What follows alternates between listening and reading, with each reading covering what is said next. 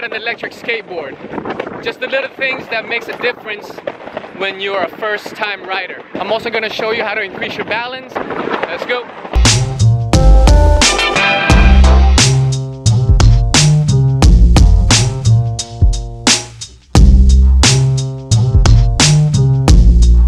First thing to do when you get your electric skateboard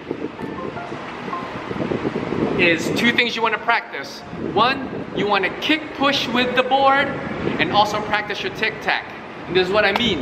Tic-tac is pretty much where you pivot your weight on this one side and you make the front move only. So those are two things you need to practice first.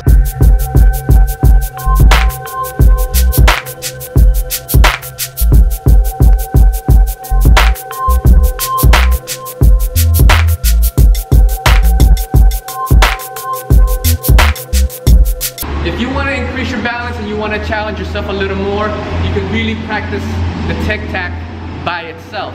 It's going to take a while for you to do it, doing this right here. That's the first thing you guys should do, is feel out the board and practice your tic-tac. If you don't have a lip,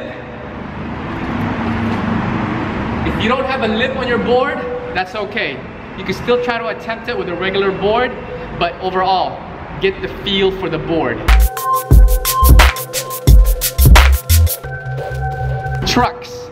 You have to check the trucks. Most of these boards, when they first come in, the trucks come back loose or come in loose. There's a kingpin nut right here and also in the back. To me, I always suggest beginners to get used to it first on a stiff ride, meaning there's no give. And once they get better with their balance, then they can loosen it as they go. And eventually, it's gonna be literally just, you could do sharp turns with it.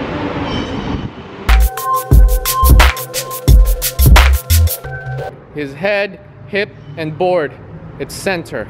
So he's balanced. And all he's gonna do is hunch over a little bit. That's it. You just gotta hunch over a little bit, and 90% is the leg. 90% is this leg being stiff, and the head just slightly moves from here to here.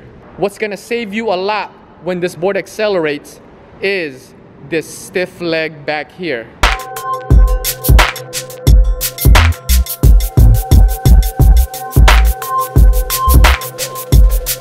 Because remember, it's 90% keeping that leg stiff is what's gonna save you. The leaning is the 10%.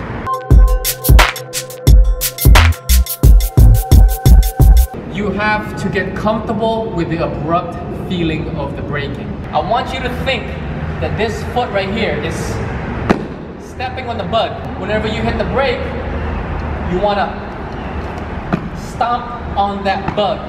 And whatever you do not do it with a bent leg. Do it with a straight leg. So stomp on that bug, keep the leg straight, and keep it strong. Stomp that bug. So when you're hitting the gas, you're keeping this back leg stiff. As soon as you hit the brake, this bent knee right here becomes straight, and keep this leg strong. So it has this motion right here. Here's takeoff, here's the braking. Takeoff, braking. Notice my hip is not going too far. It's not going here, I'm not going here. It's just subtle movements. This is what I did. I go slow acceleration. As soon as I hit the brake, I hit it hard. Because if you think about it, if by you hitting that brake hard, your balance will increase and you will get a true feel on the power of the board's brake. Versus you getting used to doing slow brakes, and when you do hit the abrupt brakes, you're afraid. So think about that. So if I were you, just practice as much as you can. Don't get scared of falling. If you fall, it's okay. Everybody falls. So you guys have fun. Make sure you have any questions. Let me know.